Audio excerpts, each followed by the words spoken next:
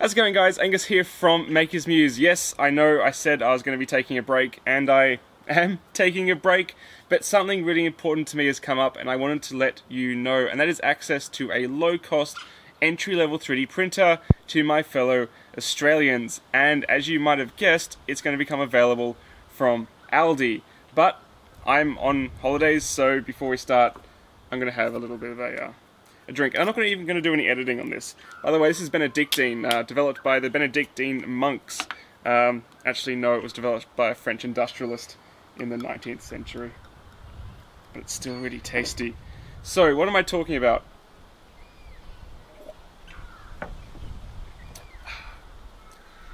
Aldi is bringing out another 3D printer. But what makes this one so special is it's $299. Now, previously, there was the Cocoon Create Model Maker, which some of you guys picked up only a couple of months ago, really. And that machine was $299, but what makes this new one special is it's been upgraded, and our Aussie dollar's kind of crap at the moment. So if you're looking to buy a 3D printer from overseas, like from GearBest, then you're not going to get a very good conversion rate, and you're not going to get much support. So I have all the important details written down here. I run through them. I haven't got the machine myself because obviously I'm not in the studio, but I will be testing one out in future. But however, like the previous machines from Aldi, they are only going to be there for one day, and that's going to be the 31st of October.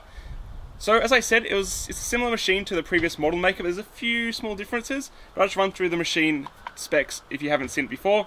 So it's a steel frame design with a cantilevered arm, so it's only supported on one side, and it has a Bowden style extruder. That is where the motor is mounted on the frame and it pushes the filament through to the hot end.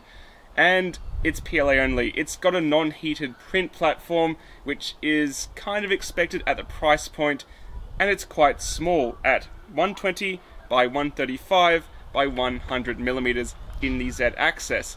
However, as I said, $299 for a ready-to-run assembled 3D printer. Can't really complain, but they've done some improvements as well. From what I understand, the firmware and the touchscreen, or rather the LCD with the control knob, I'm not sure if it's touchscreen. Their information said it might be, but it's probably just a control knob. Either way, easy to control, and it uses a micro SD card. I'm not a huge fan of micro SD cards for control because it's small and you can break the slot. That was a problem with the previous versions, I understand. So I would recommend getting a micro SD to full-size SD adapter. Really cheap upgrade. But the major improvement they've put in is a removable magnetic print surface. So you would have seen my review of the Easy Peelsy, which is a flexible print surface. You just pop the parts off. Really satisfying.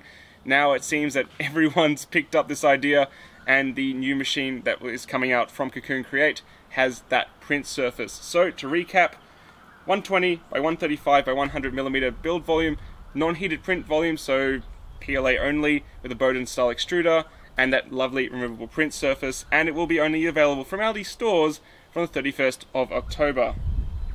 And I think that's all I need to talk about there. So why am I taking the time to do this when I'm on break? Well, guys, it is my aim to empower your creativity through technology, and it's really important to me that I make this kind of information available to anyone who might not be able to afford a high-end 3D printer, or maybe not feeling tech savvy enough to get a kit. Because look, let's be real, kits take a lot of time to get ready.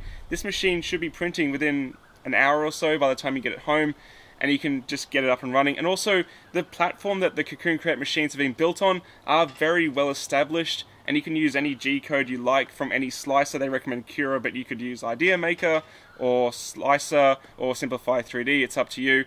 And the main thing that's really important about this, guys, is it's from Aldi, an Australian store with a 60-day money-back guarantee. So if anything goes wrong with it, you take it back. Unlike other machines you get from overseas, where you have to send them back to base, or if that's even an option, or if it's a kit, you got no chance of getting warranty. You can just take this back if something goes wrong. So guys, if you've been on the fence about getting a 3D printer, and you've been watching my videos and you thought it's something that you'd like to do but you can't really justify the cost, or if you've got a kid and Christmas is coming up and you want to empower their creativity, then I highly recommend checking this machine out.